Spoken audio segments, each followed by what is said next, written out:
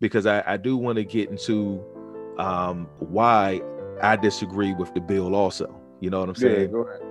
And before we do that, I would like to play this clip. All right. Now I had to go back into the vault. I had to go back to 2019 to pull this up for everybody. Now, I'm sure some of our listeners have heard this clip between Judge Joe Brown and Dr. Umar Johnson. And I thought it was fire. All right. So I'm unpacking this. All right. So let's listen to this clip. And shout outs to Valerie Denise Jones. I think her show was hot. Much love to her and her guests. And fair use. Round one, fight! I got a question for you, Judge, if I could. Yes, sir. Because I would hate for any listeners, and particularly feminists, to misinterpret your comments earlier on Queen Mother Harriet Tubman. I don't give a goddamn about feminists. They can go straight to hell, and I know they hate themselves because they got two X chromosomes instead of an XY. They are fraudulent, self-hating, and they're sick. Well, I'm all. I just want to stop right there. I do think it's some truth to what Judge Joe Brown is saying right there. Again, to me, it's self-hating when you can't say black people. You just got to say black women. All right. So I kind of agree with him what he's saying about feminists, but let's keep going. I also wanted to clarify for me as well, Judge, because I know you had mentioned Thurgood Marshall, Dr. King, Frederick Douglass, and I just wanted to clarify with you that. Just want to stop right there real quick too. Now, I do think that good, possible candidates should be Thurgood Marshall, Frederick Douglass, and Martin Luther King, right? I can agree with what Judge Joe Brown is saying concerning that, all right? But let's keep going. Your comments were not suggestive of saying that by doing the Harriet Tubman movie that somehow undermined the works of those great male leaders, because that's what it kind of sounded like. But the objective is, I've heard it from the Hollywood sources I have. These feminists are trying to do this movie so they can get a black woman put on a $20 bill. And they have no interest in this movie is to soften the public up to the idea of taking a black woman who frees slaves by leading them to freedom and getting her or another one like her on a $20 bill. They can't get a white woman, so they want a black woman. They don't care. They just want a woman, and it downs masculinity. Now, everybody on a bill is not a dead president. Don't forget Ben Franklin. He was never a president, so that's plenty of precedent to put in somebody black who was never a president. Like, let's say if we want to go back to the 19th century, like all of the rest of the people are on there, died off in the 19th century or the 18th century. We've got Ben Franklin, so we can have Frederick Douglass. Again, I agree with him on that. You know what I mean? We can have Frederick Douglass. I agree with what the judge is saying, but let's keep going. We're going to keep unpacking this. But do you? That's what I'm saying. Okay, but you don't have a problem with a black woman, and in this case, Harriet Tubman, being memorialized in whatever way that comes. You don't have a problem with that, do you? Or do you? I got a big problem if it's on a bill before they put a black man's face on one. I have a big problem with that. Why do you have a problem with a black woman? Because historically, the status of an ethnic group is determined by its men, not.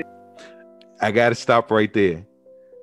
I agree with the judge 100%, and that's really my point to why I feel the way I do. The reason I disagree with it is because I agree with him that the status of a people is predicated upon its men, just like a strength of a people is predicated upon its men. All right. Now I'm gonna add some more to it as we go. It's women. And that you put a black woman on there before a black man is insulting to the black race because you're saying the men ain't worth a damn. Put a woman up there first. Again, I agree with him.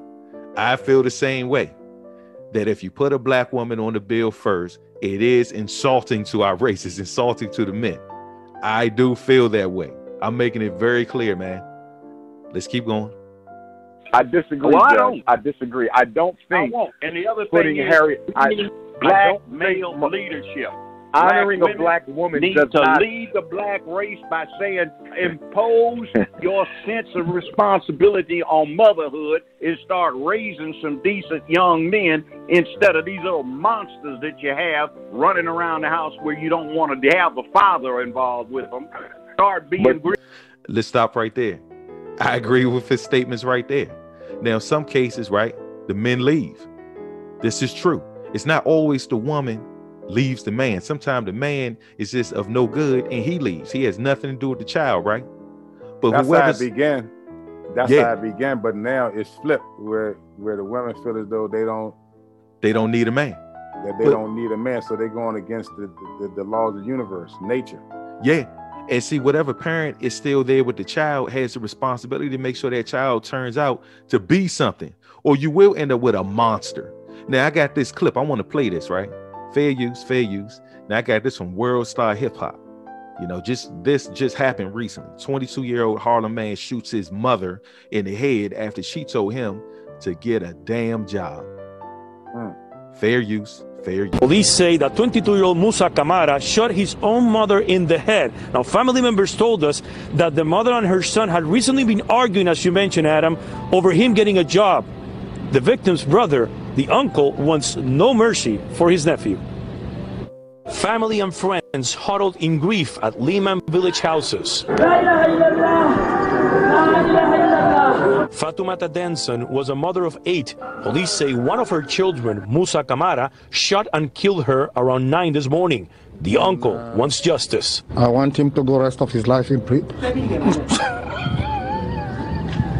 Danson arrived in New York City more than 25 years ago. Lovely sister. She don't have no, she kind to the entire family, let's say kind to everybody.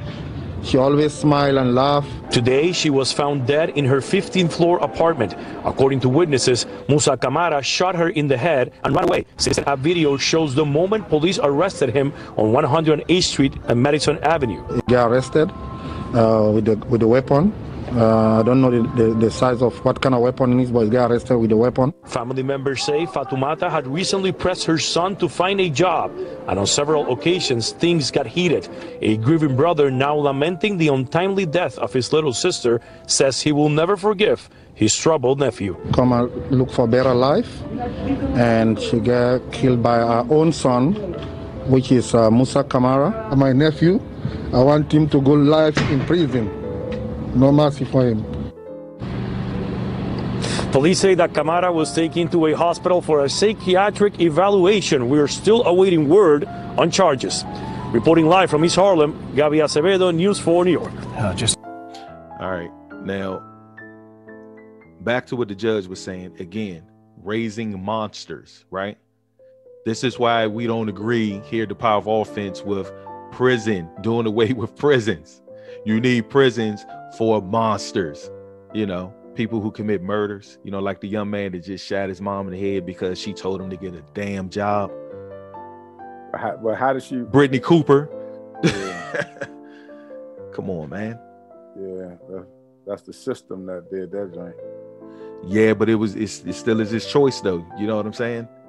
How many of us have decided not to do something like that? Yeah. You know, but let's keep moving. Real mothers and pay attention to it. That's what honoring a black woman, Judge. How is that an insult to black men? I don't understand that. Because if they had a black man on there, it wouldn't be. But if you put a black woman first, that's an insult to black men.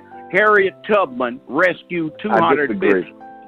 She rescued maybe 250. She rescued more than that. Judge. Well, it may be, but there were black men that did something better than that too. There's one that's down here featured at a house going into North Memphis here, where they had an underground railroad, and the brother got several thousand black slaves to freedom. Okay. But they don't. Now I'm gonna stop right there. I didn't know that. You know what I mean? I didn't know what he's talking about, and I wish Judge O'Brien was able to drop the man's name. You know what I mean? But again, what we do know is that there were several people that were participate, because the Underground Railroad couldn't exist if it was only one person that was helping slaves escape. You know, if it was only Harriet Tubman, it would have never been a Underground Railroad. So of course, it naturally had to have been more than just her. You know what I'm saying? Yeah, that's why they called her the conductor, because she was running her leg of the Underground Railroad. But I get both points. You know what I'm saying? But it's something how I judge Joe Brown point is that once again they're putting the black woman over the black man. Not saying that Harriet Tubman is not historic, because to me she's close to my number one. Right.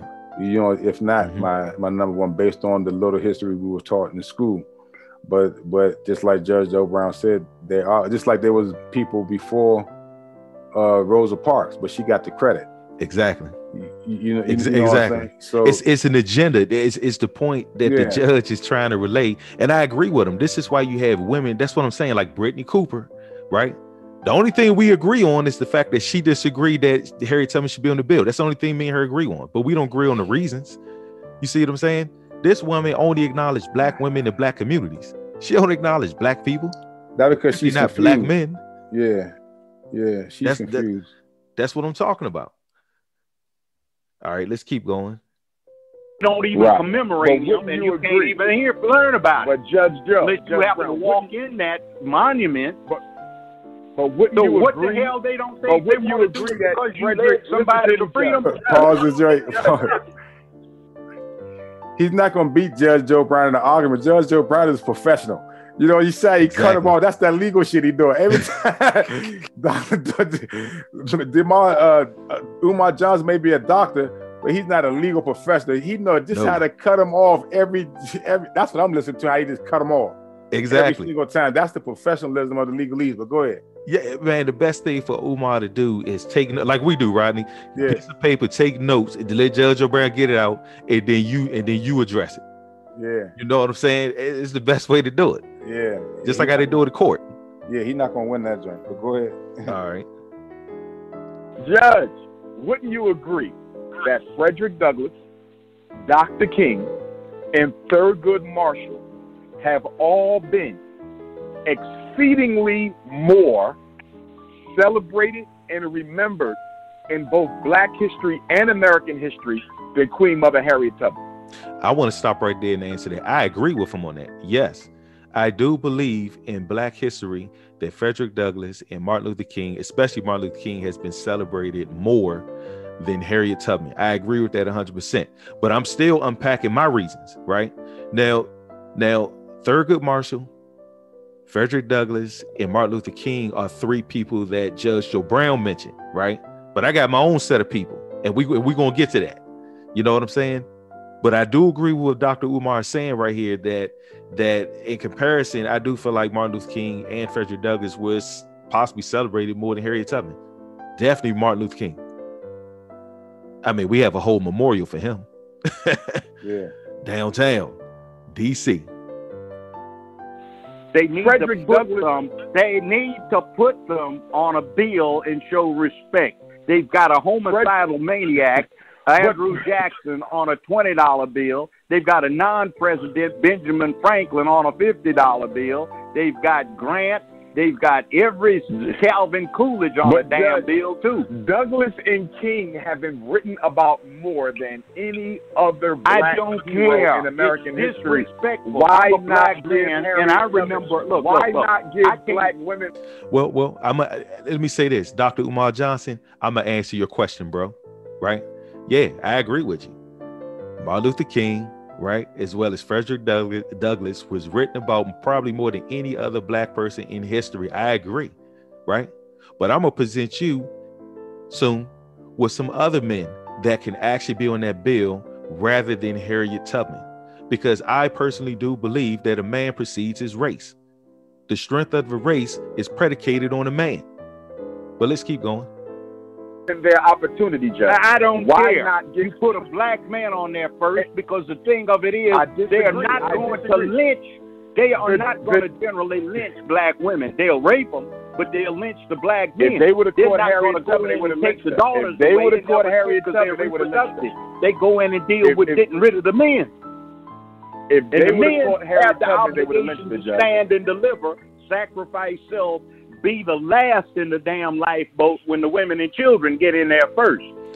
Again, like I just said, the strength of a people, right? The strength of a race is predicated on the man. This is basically what Judge Joe Brown is saying. I agree with him. How about you, Rodney? Yeah, I do agree. All right.